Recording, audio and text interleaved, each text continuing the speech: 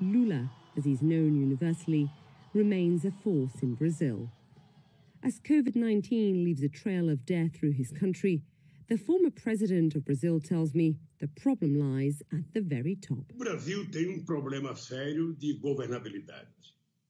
O Brasil vive uma crise sanitária profunda, vive uma crise econômica profunda e vive uma crise de irresponsabilidade do presidente da República. He speaks to me from his house in the outskirts of São Paulo, which has been devastatingly crippled by the pandemic.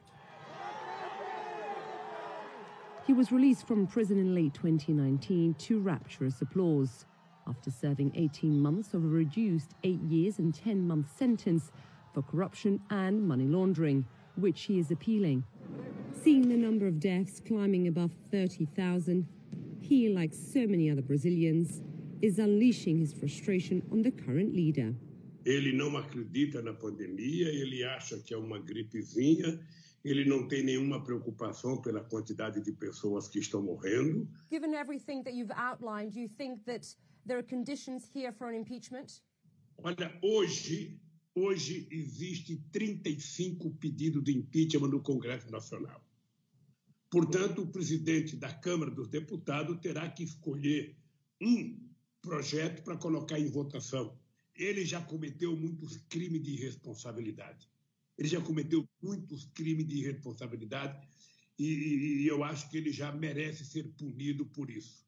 Já merece punido e eu espero que a gente tenha força suficiente para votar o impeachment dele. CNN reached out to Bolsonaro's office for a response to all of Lula's allegations, but we got no comment. The calls for Bolsonaro's impeachment may be growing louder, and Lula even predicts Bolsonaro won't last until the next election. Eu acho difícil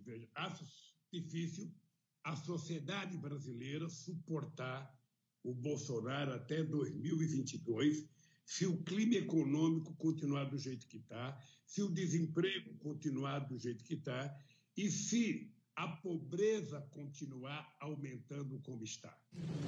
Bolsonaro, also known as a Trump of the tropics, has followed much of his American counterpart's script when it comes to coronavirus, downplaying its severity, betting big on hydroxychloroquine, and wanting the economy reopened and fast.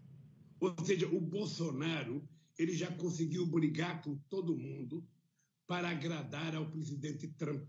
O que é mais grave, Luísa, é que eles não têm respeito pelas instituições. Então, ele e o Trump são muito semelhantes. Fighting words from a man who may be hoping to strengthen Brazil's political left, but in doing so, may just be emboldening Bolsonaro's right. Isa Soares, CNN, London.